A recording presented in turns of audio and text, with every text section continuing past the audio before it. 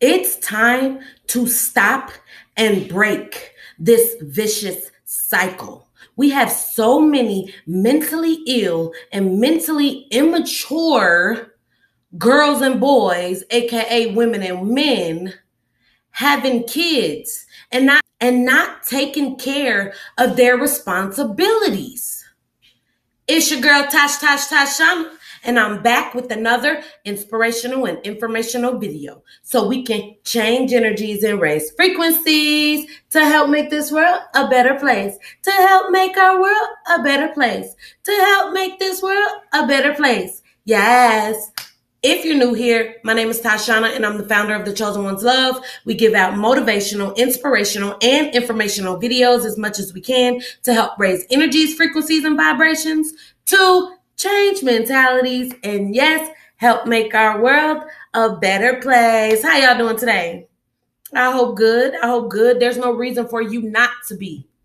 When you learn that life is a solo journey, it's about finding yourself, learning yourself, knowing yourself, being yourself, understanding yourself. When you learn that life is a solo journey, you will stop expecting from others. And if you do not expect from others, guess what? You cannot hurt your own feelings. You cannot hurt your own feelings. So why is it that this world still hasn't stopped this vicious cycle? It's because the programming and conditioning. You see, when I was growing up, we didn't have all this technology out here. We didn't have all these sound waves. We didn't have all this energy moving without sight or sound. We had regular old outside, dirt, rain, grass, balls, bats, helmets. We had sports. We had things that were moving our body, keeping our bodies active. We had fresh air. We had sunlight. We had those things that kept the normal regulated body healthy and happy and joyous. Today, in this day and age, you have people on a dopamine high 24/7, depleting their natural dopamine with artificial dopamines, with chemicals. And because of that, when they come down to a sober level, or when they come down to try to get their life together, they don't know where to start. They don't know how to feel. They don't know how to handle the emotions that are coming at them. Because literally, you have to start a healing journey. You have to deprogram yourself from everything you were programmed with thus far. That's hurting you. That's taking away from your peace. That's bringing you down. You have to be willing to step away from that for your own soul to live. For your own soul to live. Some people have kids irresponsibly because they do not know that they are programmed and conditioned. They do not know that they are not ready. They do not know that they're not going to be willing to put in the effort that it takes to learn the knowledge to do better, because these people are so wrapped up in themselves. You have selfish girls, selfish boys out here that turn into selfish fathers and selfish mothers out here.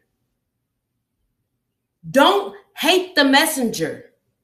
Have a problem with the people that ain't taking responsibility for their actions. How do you watch your own child sink? How do you watch your own child fall? How do you watch your own child be depressed and have anxiety year after year after year after year? And they're literally children, because their mentalities haven't been able to develop because their growth has been stunted by their own parents. And these parents, they like to lie. They like to live in a lie. They like to live in a non-reality by covering up their own hurt and pain, their own lack of self-worth, their own lack of self-confidence, their own responsibility for their lives, with drugs and alcohol. I don't care what nobody say. In the beginning of you doing drugs and alcohol, yes, it's an uplifter. Yes, it makes you do more. Yes, it makes you want to be better. Yes, it makes you want to grow and change because it gives you that false chemical. It gives you the dopamine. It gives you the joy and the happiness in them moments of covering up the real pain, the real hurt. It gives you that joy to not feel numb to your own life. But then you fall in a sense of non-reality. You're not in true reality with yourself. So you lie to yourself over and over and over again. Then you have kids because you don't want to do the work. You want something that's going to distract you and keep you from finding out who you truly are. Trust me, I've been there, done this. I know I had my kids early on because my soul was dying. Instead of me finding out why my soul was dying, instead of me looking at how I can make my soul live by learning who I am, I found something that can love me unconditionally and that I can love unconditionally to keep the love flowing. So my soul didn't die. I found out and learned that it's my responsibility to take care of myself in this lifetime. Not nobody else, not even the parents that brought me into this world that weren't ready to be parents. Not even the parents that brought me in this world that don't care to be parents. Once they found out that they are in the wrong, that they are doing wrong, they still don't care. I couldn't dwell on that being a parent. I couldn't dwell on that trying to find out who I am, trying to be my highest self, trying to learn my highest consciousness to be my bestest self so I can learn and grow in this system. To be the best version of myself. I can't make the excuses for them. I had to let those excuses go a long time ago. I started my healing journey a little bit after 25 years old. And in the beginning, it's snot-nosed. It hurts. You have to relive everything that ever has hurt you to transmute that energy, to change the action and the course and the thoughts that you had in the moments. So you can trick your brain into turning hurt moments into good moments. Hurt moments and moments that's here to make you. That's here to make you. So everything that's hurting you, trying to bring you down, use that as a stepping stone. Use that as a pillar to do better. Use that as maneuvers to make yourself soar, to make yourself fly, to make yourself understand, to make yourself know that it's you versus you. You are the only person that's going to create the life that you want to live. You are the only person that's going to give yourself the momentum, the discipline, and the consistency. You have to build those characteristics. You have to give yourself the ability, and you have to give yourself the decisions. You have to give yourself the mind frame to push you there, to take you there. Ain't nobody else going to help you do better than they have done for themselves. Ain't nobody going to love you like you love you. I did this message today because somebody very close in my life who been through the same things I've been through, who came from the same people I came from, is now learning that they can't keep self-sabotaging themselves, that they can't keep putting themselves in the wrong environments, that they can't stay around the same people who hurt them.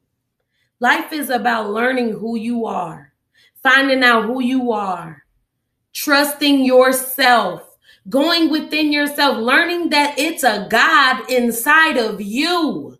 God, the creator, is inside of you. You don't have to stay into your reptilian brain.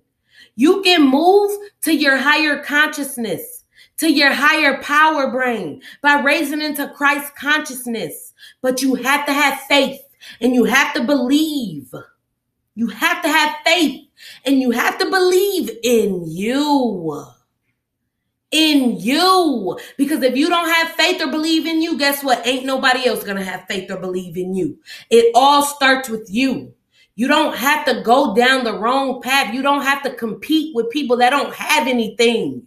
These people are living off the government. These people are living off of nothing and creating nothing, all to be nothing. leaving their kids and their legacies with nothing. Why compete with people like that? Leave those people in your past. Leave those environments in your past. Leave the things that's bringing your energies, frequencies, and vibrations down in the past. I had to tell my kids the other day, my kids are blessed to have a mama like me, to be where we are with a single parent home.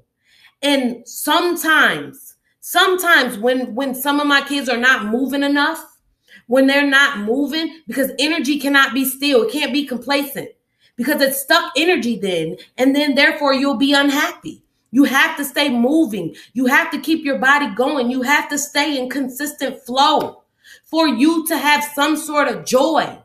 And then to add on to that, you can't be programming and conditioning yourself with things all across TikTok, with things all across Facebook, with things all across YouTube, with things all across the internet, because everything on the internet these days are designed to bring you down or designed to give you a false sense of dopamine, to keep you in a state of contentment and comfortability.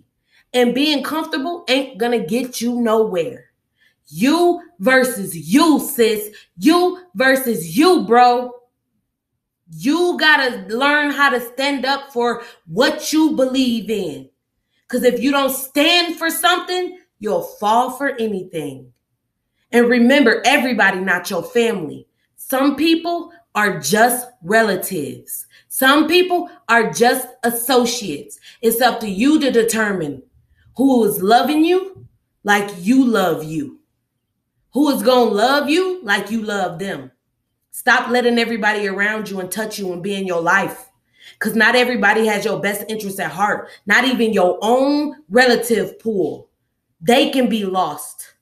They can be hurt. They can have not ever healed. They can be programmed and conditioned and stuck in the matrix because they are lost in an old programmed system that hasn't got them anywhere. So if they haven't got anywhere, what makes you think them same people going to help you get somewhere? They're not. You have to break away and you have to grow on your own. And guess what? The Creator is here to see you through. You have to believe and you have to have faith. So stand up and stand tall for yourself today. With all that being said, I hope y'all gained some very valuable inspiration and motivation from this video. I love y'all, and I hope y'all have a very beautiful, blessed evening. Mwah!